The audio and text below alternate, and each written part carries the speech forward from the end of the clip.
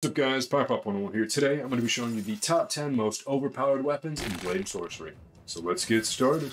And the first one on this list is a personal favorite of mine, the Ardent Blade. So basically, it looks like this. So you press the spell button, then it looks like this. But wait, if you press the spell button again, then it looks like this. And if you press it one more time, it reverts back into the sword.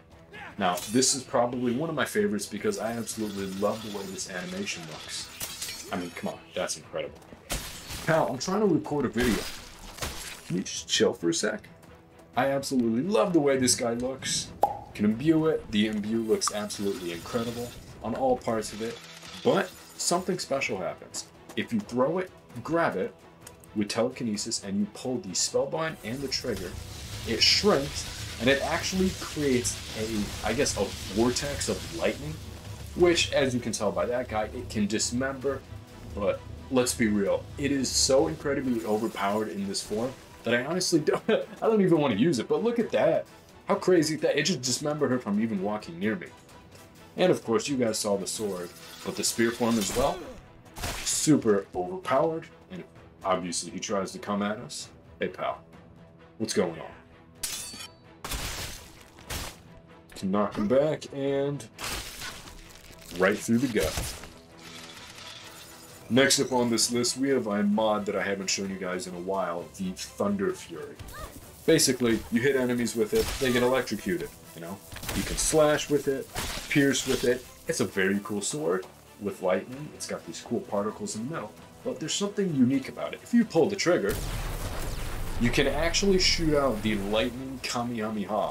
This is the very first weapon which has actually allowed somebody to do this. And if you hold the spell button, you can actually create a lightning whip with it and command lightning as if, well, you're Thor. So basically, you can do that and basically cut him to shreds. And let's say you wanted to leave a little trap for him, all you need to do is something like that. And they walk right into it and they get blown into oblivion. Next, we have Dante's sword. So basically, it's this giant long boy right here. We press the spell button, we can dash in whatever direction it's facing. Pull the trigger, we can actually shoot out these beams, which cut out enemies. So, doing it slow-mo, that is what the beams look like. But if we hold the trigger and the spell button, it can actually open up. And it looks absolutely insane. Oh, come on. You're really gonna... My weapon is as big as you are, lady. Seriously? Yeah. I love the way that it leaves the fire decals, and all you need to do is pull the trigger and it comes back to normal. Now, this is extremely cool, and while it's in this form, if you pull the trigger, oh my goodness. While it's in this form, if you pull the trigger, you actually shoot out a flaming projectile, which obviously, as you guys can tell by those two fellows right there, it dismembers enemies. And yeah, it looks like it does have a bit of heat-seeking ability, so it automatically targets the nearest enemy. It's just incredibly overpowered, very cool, and I think Genix did a fantastic job though. Ooh, man, I'm not going to show that on video, but as you guys can tell, it is very overpowered, and I really like using this, especially when I jump, because I can dash, and, well, dismember them. And next up on the... Well, I'm not going to be showing you a Glock, that doesn't actually count, but it is incredibly overpowered in Blade Sorcery. And a weapon that I have not actually seen in a video before is the Inner Demon's Blade. So, you guys know from the new Spider-Man game, or I guess it's kind of old at this point, can stab enemies and electrocute them. I just think this guy looks absolutely beautiful. And of course, if you really want it, you can imbue the handle right here. You can also imbue the blade. But for now, I just want to take a nice long look at it as this guy tries to fight us. And we cut him in half because he gets on our nerves. Whew. Now, one I can't forget that I keep mispronouncing is the Yormonger, if I said that right. Basically, it's a lightsaber whip. Yeah, I don't know if I really need to say any more than that. It's incredibly overpowered.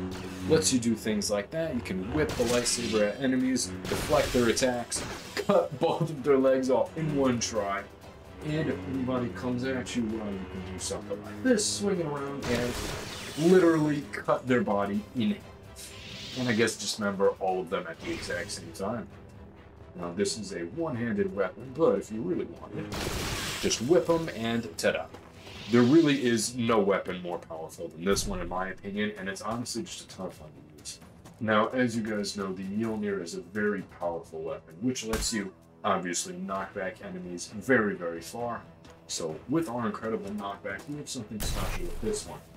As you guys can tell, you pull the trigger, you can actually shoot out the lightning Kamehameha, and if you press the spell button, you can shoot out the shards from the Mjolnir, and if you press the spell button again, they will return and reform it. So we have a reforming Mjolnir, which, I mean, come on, there's not many weapons as overpowered as this in any game that I've ever played.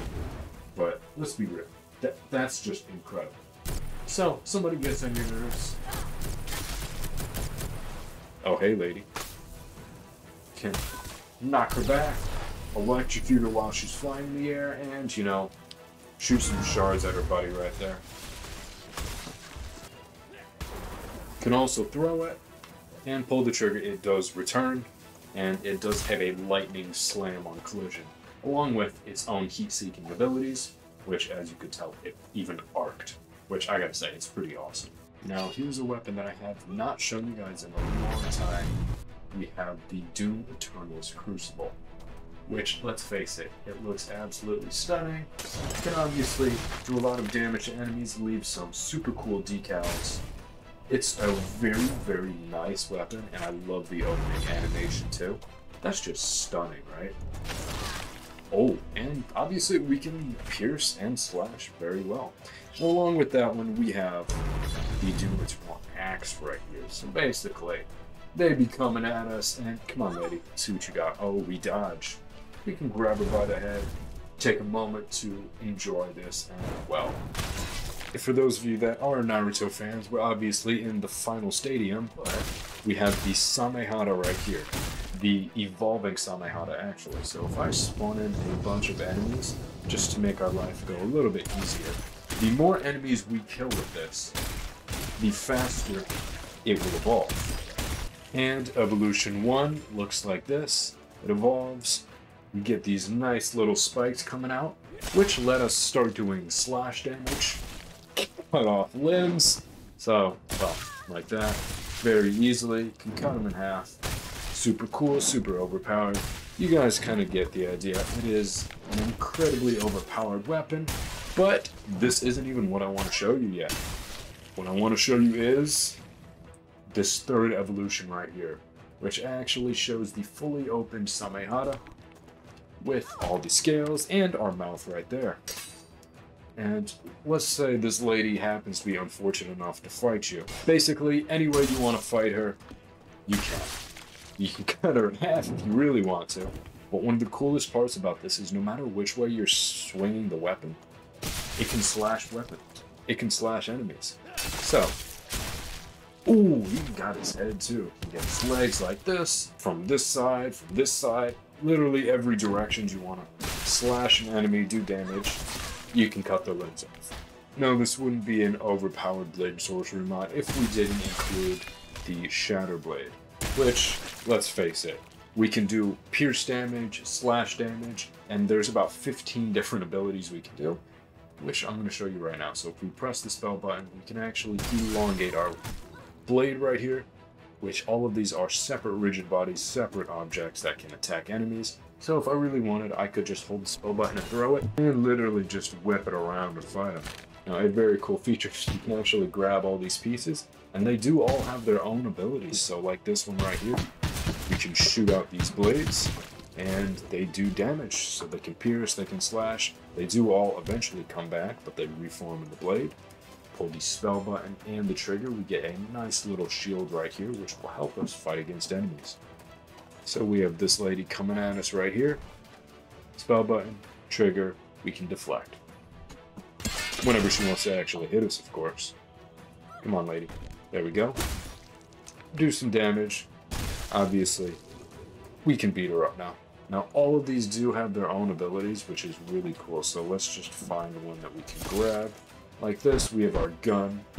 Oh no, this one is the fire So we can light enemies on fire with this one, which is very cool and very overpowered. And I love the fact that it leaves decals on everything. And of course, we have our gun right here. Now, I'm not going to be going over all of these because that is literally a video in itself, but it is a very, very cool weapon. And last but not least, we have the Yamato. So while holding this sheath, we pull the trigger, we can actually shoot out these little swords that auto-target the nearest enemy and pierce. They can slash. They are very, very cool. Just to show you guys what they look like, that is our sword right here, which we can actually grab it. And because time is frozen, we can actually attack, and instead of it despawning immediately, we can use it, which is very, very cool.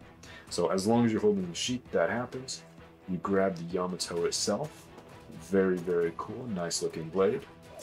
One very cool feature is if you sheath and unsheath real quick while looking at an enemy, you can do that and absolutely dismember every part of their body. Very, very awesome and overpowered. Something cool about it is now while you're holding it, if you pull the trigger and throw it, you can throw, I guess it's like a judgment cut, which allows you to throw a slash and dismember enemies from afar.